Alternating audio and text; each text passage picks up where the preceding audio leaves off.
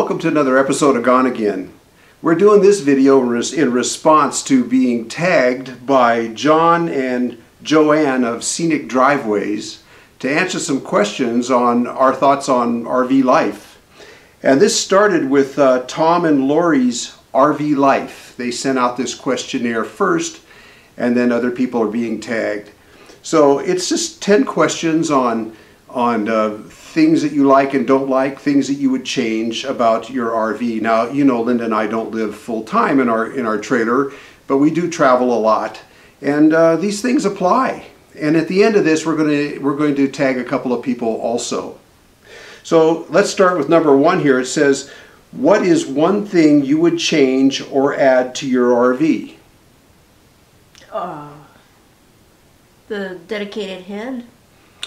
Yeah, I agree. Bathroom? It would be, you know, we travel in a 6x10 cargo trailer, and the toilet facilities are outside. Whether we set up a toilet tent or use the facilities on site or something like that, it would be nice to have a toilet shower inside.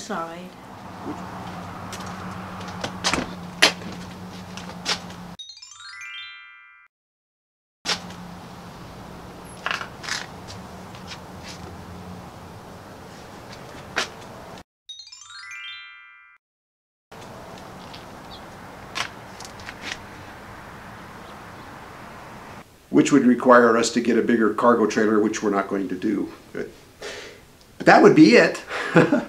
What's the next one? What is something you didn't expect when you bought your first RV? We didn't expect it to try to kill us. Yeah, that was quite unexpected. Our first RV was when we were, well, it depends on how far back you want to go. But our first real RV was a trailer we bought back in the, I don't know, about 1981, 82, something like that. And it was a Yellowstone built in the late 1940s. It was heavy, big, fat, heavy. And we were towing it with a Chevy Malibu. We didn't know anything, but what happened was, you see, on that old Yellowstone, the water tank was located behind the axle. It has a single axle trailer, water tank behind, and we didn't understand about hitch loading, and that thing, we lost control of it, and it almost put us into oncoming traffic. And I don't remember what I did to save our butts, but it was, I think it had a manual brake on it, not an automatic trailer brakes. I think I had to reach down and brake the trailer. And it was either that or I stepped on the gas, but somehow we lived, and our children were in the back seat. They were very small, and they were sleeping, and it didn't wake them up. But anyways, we didn't expect that. Number 3 is, what was the deciding factor for choosing your RV? Size. Size. We needed something we could take off-road and turn around in tight spots, and something easy and economical to tow, and it was size. Yeah. Yep. Well, one thing that's really worked out for us on the roads that we travel is this little cargo trailer with its single axle and its high ground clearance. Because these roads are bad, but we managed to go overland with it. It's been working out really good. What's the next one? What's your favorite meal when camping? Well, gotta be steak. I agree. It's when you splurge and you buy that nice ribeye. Steak with some nice grilled asparagus, you know, and olive oil. Well, perfect. Yeah, we generally don't cook fancy meals. Usually one-pot meals or something, and rice or something. Yeah, but it's usually a stir-fry and rice. And yeah, but by far the favorite is when we splurge and buy a couple of steaks.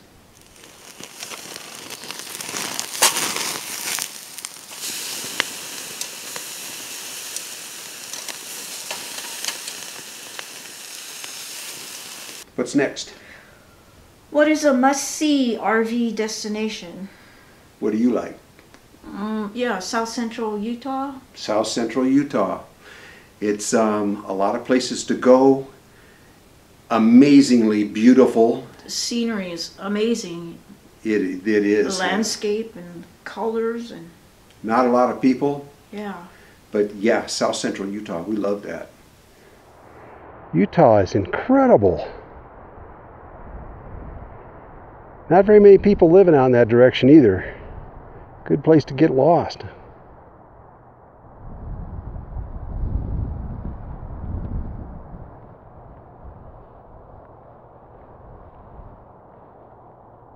What's the favorite thing about RVing? Favorite thing about RVing? For me, it's getting away from the stress. The stress drains away after about a day after we leave home. I start to kind of get into it and forget about anything that was causing me stress before, and I just love that. No, she doesn't cause me stress. Least favorite thing about RVing? Somebody running their generator all night long. What about you? Getting caught out, meaning, oh, yeah. You know, you're driving and it's late and you're trying to find a place to camp or park or and there's nothing. Nowhere to go. It's getting dark. You didn't have a place to stop. That's happened to us more often than I care to think about. And sometimes it's out in the remote country areas where there's no side roads. Yeah. Sometimes it's coming up to a city.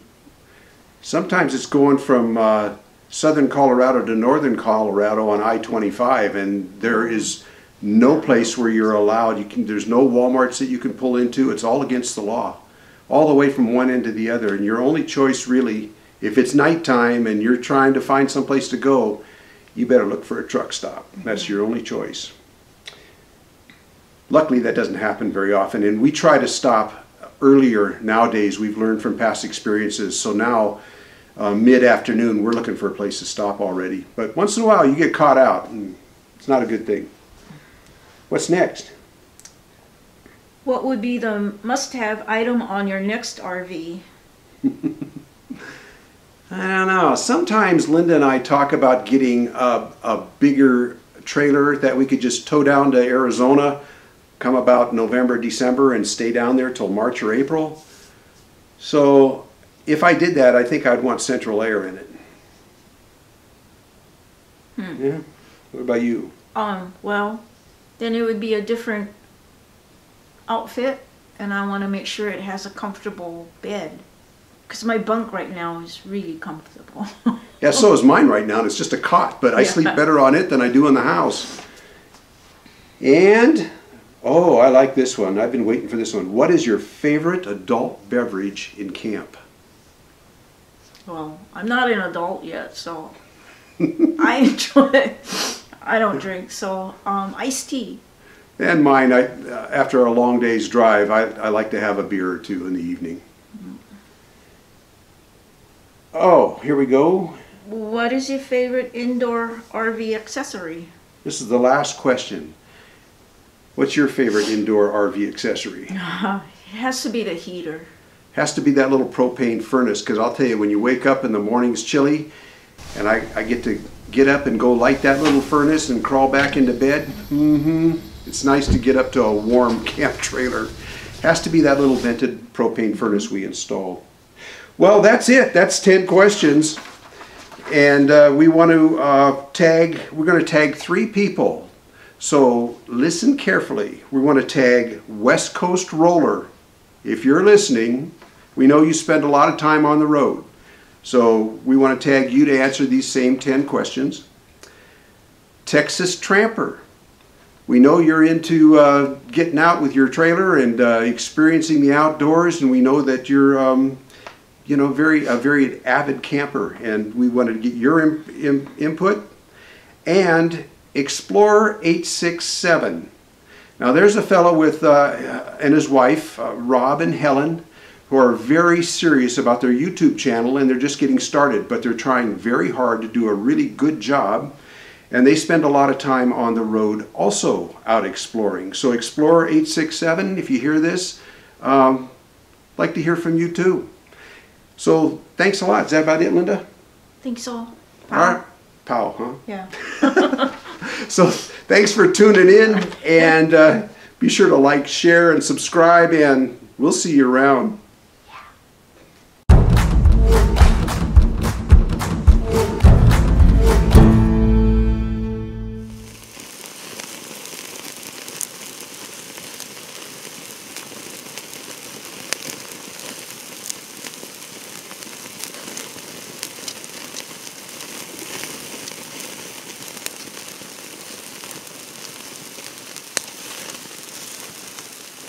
we go.